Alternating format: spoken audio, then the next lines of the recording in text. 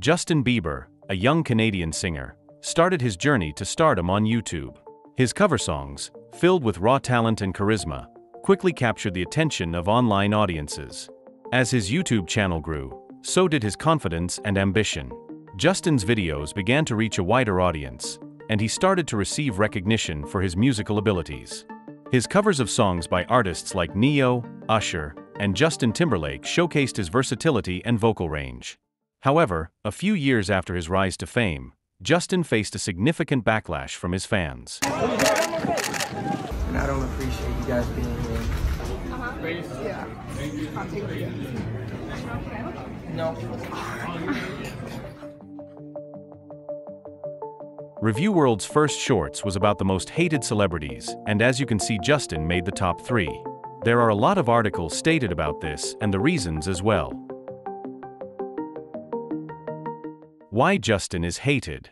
A lot of people express hatred for him due to his racist comment, spitting on fans, urinating in a restaurant bucket, his weird style, animal abuse, legal trouble, and breaking up with Selena Gomez. It was hard for me. There are some studies about why Justin Bieber behaves in this way. 1. Overwhelming fame and pressure. The pressure and focus that comes with fame and being a celebrity can be quite a lot at times and can cause a lot of stress. 2. Privacy concerns. Fans are always intrusive, and when celebrities try to keep them at arm's length or avoid them, it can be frustrating. 3. Mental health challenges.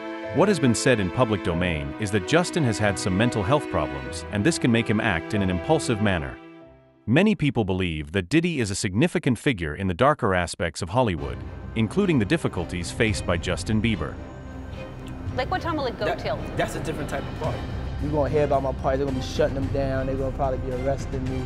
There are numerous theories suggesting that Sean Diddy Combs has been involved in the various challenges Justin Bieber has encountered. These theories are supported by several pieces of evidence, including past references in talk shows and YouTube videos, Diddy's criminal record, his seemingly intentional wordplay, and allusions made by celebrities like Eminem and Justin himself. Many people deeply regret hating Justin for years, now understanding his vulnerability as a voiceless victim.